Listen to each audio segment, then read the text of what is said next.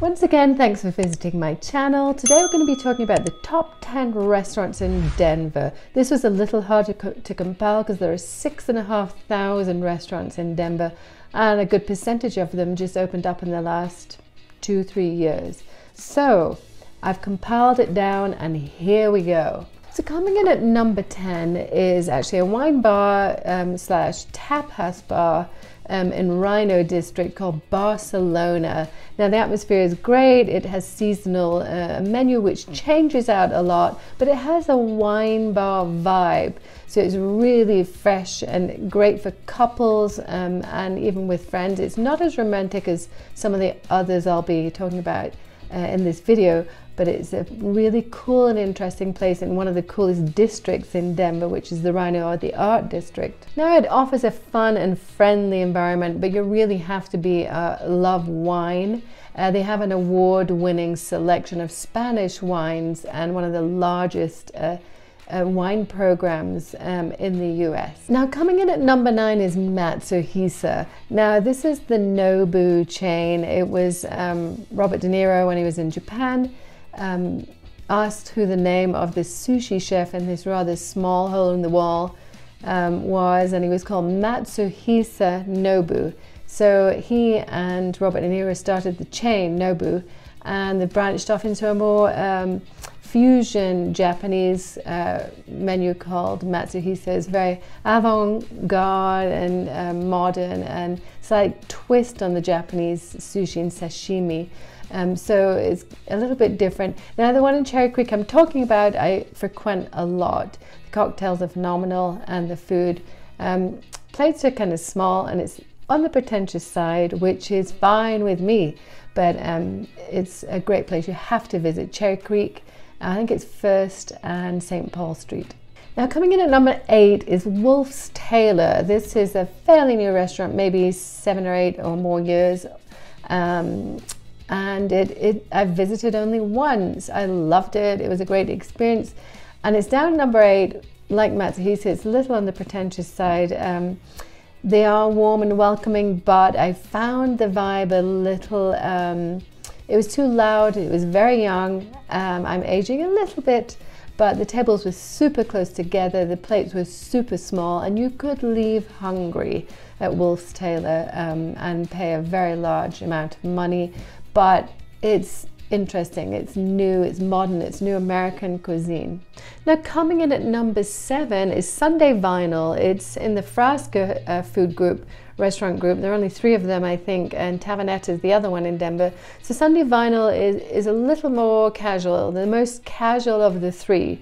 Now Frasco is my number 1 restaurant, James Beard award winning, and so is Sunday Vinyl, the chef there. And you'll see Bobby Stuckey wandering around. He makes a point to frequent that restaurant. I think it's Wednesdays or Thursdays. He'll be there helping you with wine selections. And he's a grand sommelier, as I mentioned in the last video. So it's quite an honor to meet him if you head in there. It's more casual, smaller tables, and has a music theme. The cocktails are great as well as the wine selection. Dishes are small, very contemporary and nouveau cuisine, and just interesting and very, very unique. It's a really cool place. And it's right on Union Station, so you can actually see the track and the station from the window. It's really pretty. Coming in at number 6 is Edge, or The Edge in the Four Seasons restaurant. I've got it down at number 6. Again, it's special, it's unique, really, really special occasions.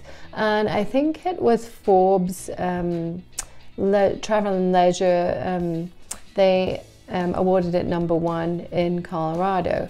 And it's a wonderful restaurant. I've been there only once, enjoyed it very, very much. It's a steakhouse, really, you know, upper class. It's expensive, really, really nice. Service is out of this world and a good experience. They also have wonderful Sunday brunches, and on Saturday I think also, so it's a good place to take the family. Coming in at number 5 is Work and Class.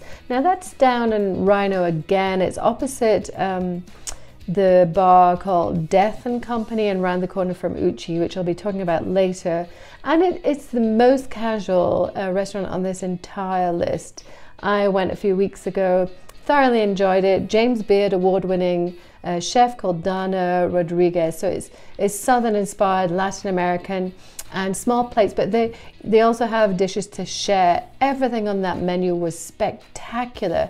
You don't know, it's family friendly. You don't know if it's going to be very, very casual. It has a casual feel. It's a busy, bustling atmosphere, but the food is really exceptional. So are the cocktails.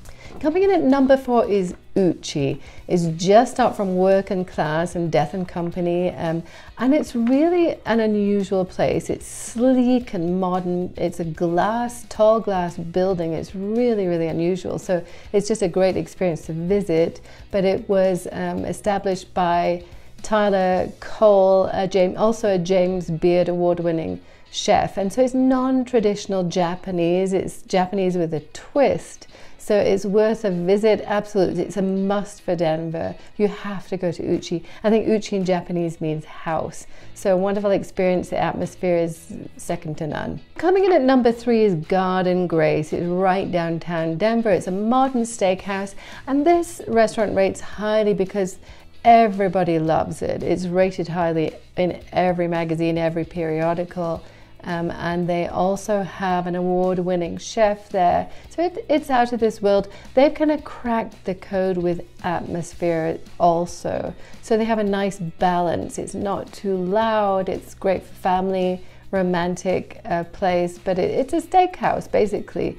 Nouveau cuisine. It's more modern, but a wonderful feel. It's located down on California Street, and it's about 9,000 square feet. It's huge and a wraparound glass wall, so you have great views, and it's one of the largest dining patios in Denver. So if that sounds like your kind of thing, you have to visit. It also has one of the largest raw bars in town. It has a wood-fired oven. It's fabulous. Now coming in at number 2 is Tavernetta, an Italian restaurant right down by the train station in Denver, Union Station, right next door to Sunday Vinyl I spoke about earlier, and it's owned by the Frasca Group. Bobby Stuckey is the sommelier there, and a few others, and it's a James Beard award-winning chef who 2 of them actually create the menu there. So it's Italian, absolutely exceptional. It's not as formal as Frasca and Boulder, but they have a fireplace, a real wood-burning fireplace. It's beautiful atmosphere. You can sit around the bar. It's a big open bar square with a less formal area by the bar. You can dine in around the back too. It's a very contemporary feel. You do have to dress up. It's not as casual as Sunday Vinyl. A little more formal. The service is out of this world. They just spoil you there, which isn't a given absolutely everywhere, but Tavernetta never fails. I really enjoy the service there. And I would say it's more on the romantic night out side of things. So coming in at number 1 is El Borrego. The chef is a James Beard award-winning chef called Jose Avila, and he created the sheep barbacoa operation. He wanted to bring the authentic Mexican barbacoa to Denver. And so in 2020, he found a sheep farm in northern Colorado, probably 200 sheep, and he treats them well and he feeds them well. And every Saturday evening, I think he cooks the whole sheep underground in a very traditional way. Now it's kind of unique. He built an underground brick-lined oven on Morrison Road, and that's where he does all his cooking. It's very traditional Mexican method of barbacoa, and so it's exceptional. There's no pretension. It's not your typical hole-in-the-wall taqueria. It's absolutely you must visit here. If you're in Denver visiting or live here, there's nothing like it. I've gone very casual for number 1 because there are so many fine dining places in Denver. I just wanted something a little more accessible. So it's just an experience. You have to go. This whole setup feels like one of Denver's best kept secrets. They don't even have a website. There's no menu online. You can't book. You just have to show up and the barbacoa sells out so quickly. It's just worth going. Once again, thanks for visiting my channel. I'm Gillian Sargeant, a realtor in the Denver Boulder metro area. So hit me up if you have any needs, real estate or other. And until next time, thanks for watching.